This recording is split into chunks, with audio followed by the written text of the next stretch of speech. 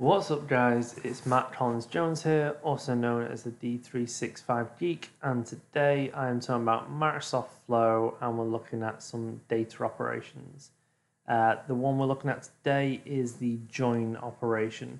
So I'm going to go through and show you what a join is in a data operation.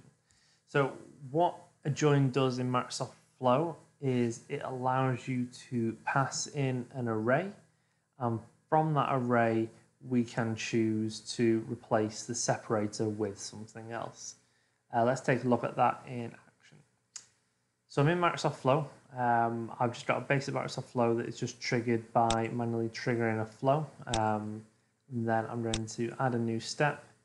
I'm going to click on built-in and we have data operations here. And there is an option here that says join.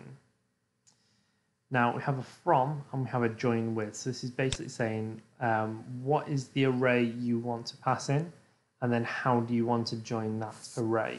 So I'm just going to pass in an array. So I'll open some square brackets, then I'll put in some quotation marks, maybe the number 1, separate it with a comma, then bracket, apostrophes again, quotation marks again, 2, comma, 3, and what we're going to do is we are going to replace the separator of a comma in this array, so the comma being the separator for each row in this array, and we're just going to add in maybe some couple of dashes. So what this will do is this will run through the array and it will just join the first record to the second part to the third part using these dashes as what we want to join it with. So let's save and let's test it. Let's hit test, let's save and test. Now, because this is a manual flow trigger button, I just have this run flow here in test. We click that, it says it ran successfully, and if we expand this, we can see that the array was 1, 2, 3. And then we've joined it with a couple of dashes. So the output of it is 1 dash dash 2 dash dash 3. And that's all it is. So this is particularly useful if something like your array is a list of email addresses.